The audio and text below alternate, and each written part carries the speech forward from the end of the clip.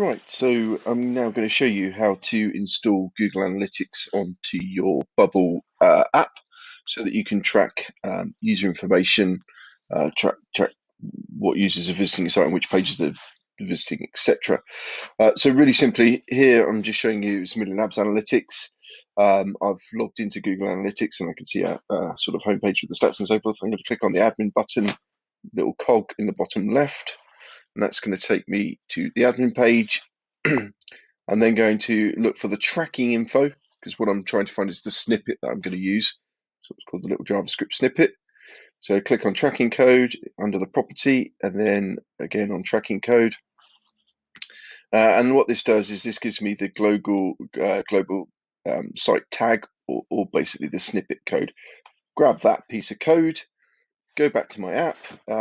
Very simply, because I want to allow analytics to see every single page on the site, rather than putting it into the header of every page, which I would do via here, the HTML header here, I can actually go into settings on my app, and I can go to SEO and meta tags.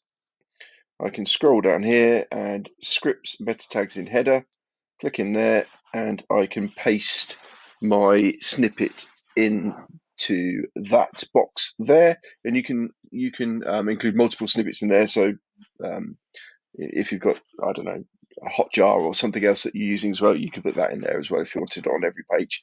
And that, once I push live, will be on my web. And that will start sending data back to Google Analytics. As soon as I push that live, I should start to see stuff in Google Analytics. And it's as simple as that, nice and easy. So that's Google Analytics installed onto my app.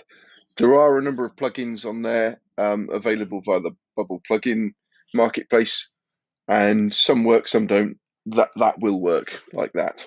So save yourself installing a plugin.